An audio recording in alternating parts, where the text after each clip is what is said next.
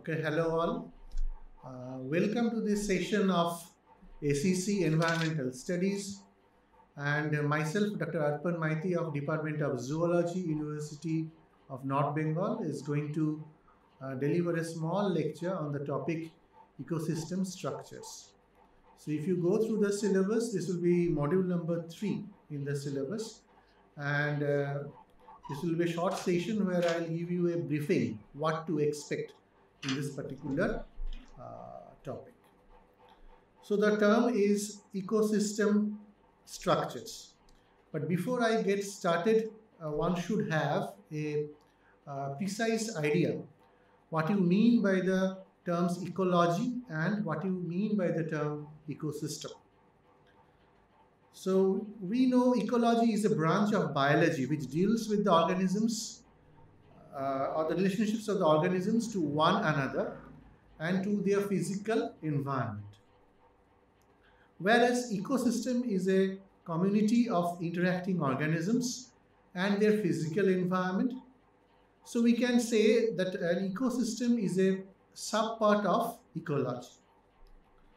So in this topic of ecosystem structure, what you are going to study will be, I'm not going in depth. What I will do, I will give you study materials, but right now I am guiding through you the entire session, what to expect in this particular topic.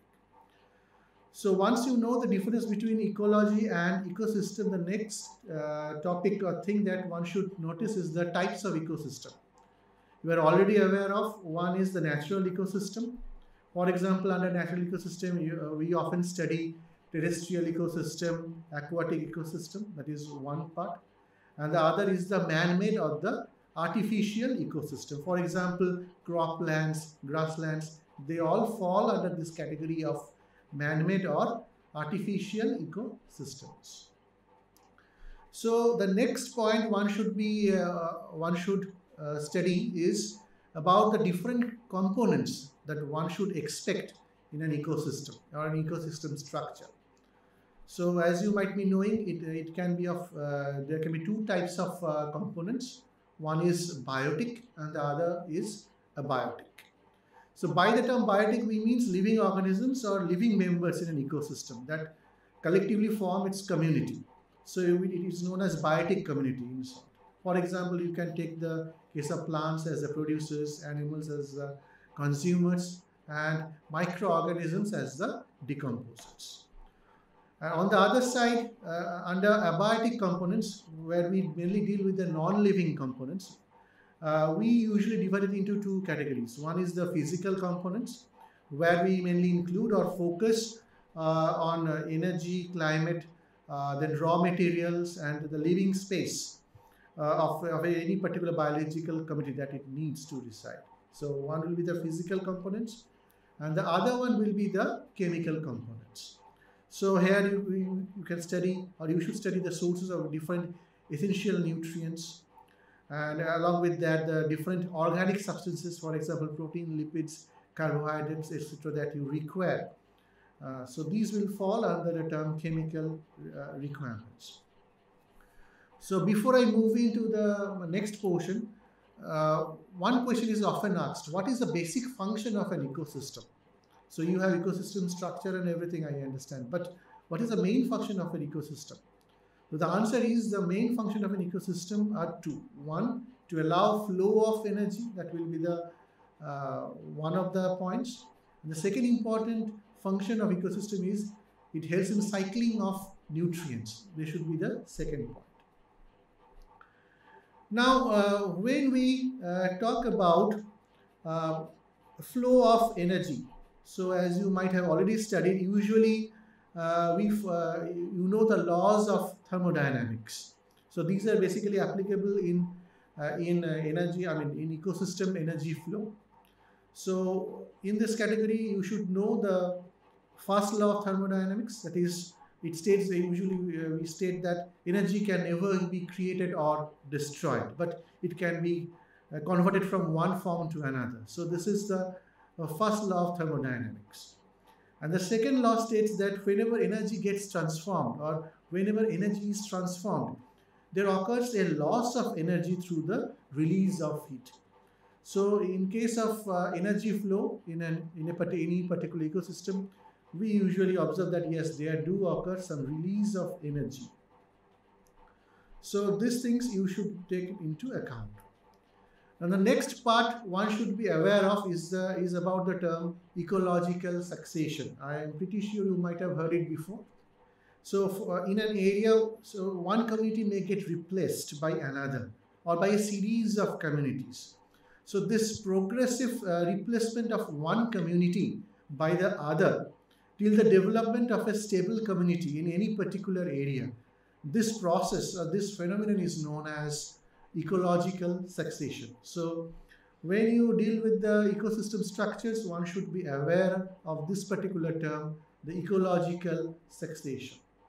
Now there might be different stages of ecological succession. I will give you the details in the reading material, but here I am just stating the stages. For example, one may be the first may be the pioneer community, and the second will be the seral community. So the pioneer community means the first group of organisms who establish their community in a particular area, and this will be followed by the seral stage.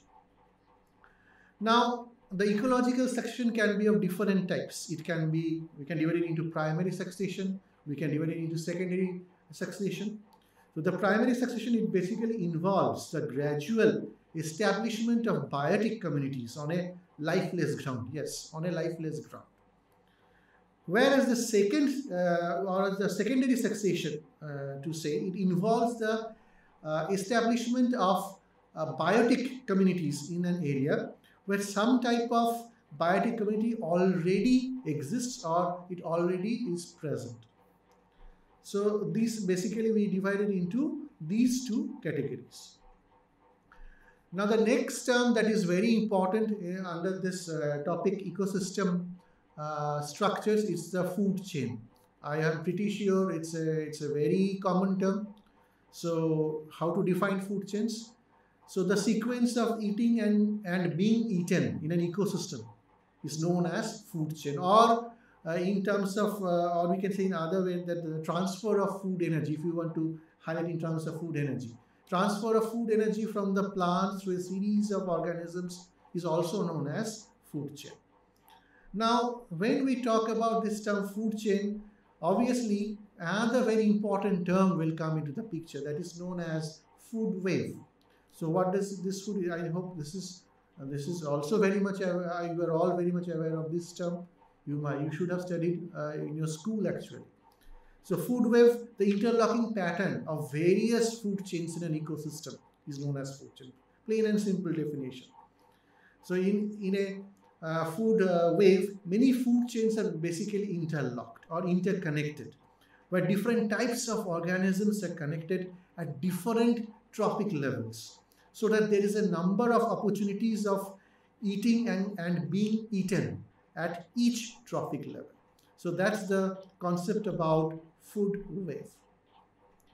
Now the next topic one should be aware of under this ecosystem structure is about the term species diversity. So what does it mean? Species diversity simply means the number or the variety of species in a particular region, or you can say the number of different species that are represented in a given community. That can also be defined as the species diversity. Now there can be several factors that can influence the species diversity. For example, speciation. So it's an evolutionary process by which new biological species arise. The next factor, it can be extinction. So by the term itself, you can understand what I mean by the term extinction. That is to become less abundant. Then the third factor might be migration, that is moving of individuals from a species from one place to another. Immigration may be the fourth factor. Emigration, that can be the fifth factor. So these are some of the basic factors. And not only that, we have also seen species richness. That is the number of species that live in a certain location that can also influence this. Then one should be aware of the term relative abundance. That is the number of individuals of each species. Or we refer to how common or how rare a species in relative to other species. So these are some of the factors that greatly influences species diversity. Now, when we talk about species diversity, so there can be different, you can say, types of species, or we can classify. Endemic species, it can be one way, or paleoendemic, neo-endemic. So these are certain terms. I have provided the details of these basic terms in my comprehensive study material that I will provide to you. Now, there may be different causes of speciation. This is very important. Causes of speciation. One may be the geographic isolation. Populations were prevented from interbreeding by geographic isolation. It may happen that rivers might change their course, mountain rise, continental drift can happen, even organisms can migrate. So this can lead to one of the causes of speciation, that is geographic isolation. The second, you can say the second cause of speciation, it's basically reduction of gene flow. So what happens, a population may extends over a broad geographic range, and mating throughout the population may not be random. So individuals, for example, in the far west would have zero chance of mating with individuals in the far east side of the range. So this will lead to what? This will lead to the reduction of gene flow. So always remember, reduction of gene flow and geographic isolation. These two are the major causes of speciation. Then the next term one should be aware of in this particular topic is the term ecotone. I am pretty sure this term also might be known to you or might sound familiar to you. So what is an ecotone? An ecotone is a zone of junction, we say, or a transition area between two diverse ecosystems or two biomes. We say that way also. So ecotone is the zone where two communities meet and they integrate. For example, if you take the case of mangrove forests, okay, it represents the ecotone between a marine and a terrestrial ecosystem. So mangrove forest can be an ideal example of the term ecotone. The next term one should be aware of is the ecocline. So what is this ecocline? This ecocline is a zone of gradual and continuous change from one ecosystem to the other, where there is no sharp boundary between the two in terms of species composition. So these two terms are very important. First one is ecotone, and the next one I just told you right now, it's the ecocline. The next term one should be aware in this particular topic is the age effect or the age species. What is age effect? The changes in population or the community structures that occur at the boundary of two habitats. So this is known as age effect. And the organisms which occur primarily or most abundantly in this zone are known as age species. So anyway, I will provide the details of this terminologies in my reading material that I will be providing to you. Now, coming to the last section of my presentation, another term one should be very much aware of is the term ecosystem stability. It has got a direct relationship to the term ecosystem structures. So the vast majority of natural ecosystems, they experience regular environmental changes or disturbances. So most ecologists describe this ecosystem stability as the ability of an ecosystem to maintain its structure and function over long or longer periods of time, despite disturbances. So this is the basic concept of ecosystem stability. And there are two very important components of ecosystem stability. One is the resistance, and the other term is the resilience.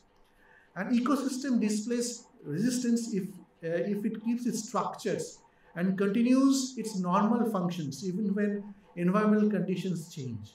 That is the term resistance, or that is the concept of resistance. Whereas when an ecosystem displays resilience, if following for example, there have occurred a disturbance, so eventually it will regain, or the ecosystem will regain its normal structure and function. This regaining property is known as resilience. So you should be very much aware about these two terms, or the difference that exists between the terms resistance and resilience.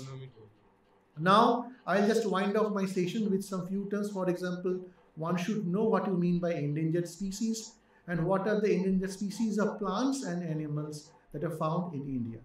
In fact, I'll provide you I'll provide you as reading material where you will get the details of these topics. Okay, that's the end. That brings us to the end of this session. Thank you.